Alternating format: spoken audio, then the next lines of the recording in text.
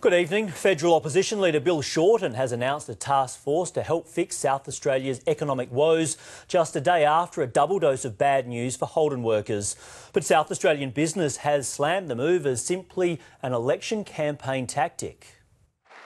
Federal Labor's answer for our struggling state. Opposition leader Bill Shorten today announcing a task force to tackle the state's economic and unemployment issues. And South Australians are very good at making things.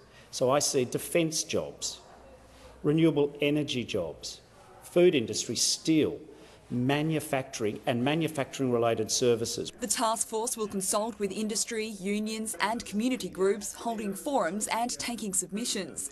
But Business SA has slammed the proposal as a campaign pitch. It seems a bit late and no detail. And also questioning the absence of the Premier or state ministers in today's announcement. We're curious about the timing of a task force announcement. We're curious that there's no detail.